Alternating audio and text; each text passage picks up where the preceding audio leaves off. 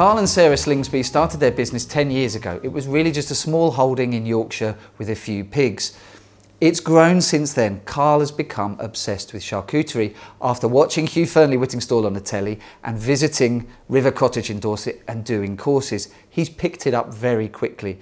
A great example of how much he's learned is Fiocco, a traditional Italian product using a small muscle from the hind leg of the pig. It's got a lovely delicate pink colour, a kind of rosy blush to it, and it's cured in sea salt and brewer's grain, which means it has an interesting sort of smoky flavour. There's a sort of butteriness to it. It's not overpowering. This is a very sort of delicate product, something that you could have, for example, as part of a picnic spread, maybe some parmesan, some olives, maybe a dry rosé to go with it on a summer's day.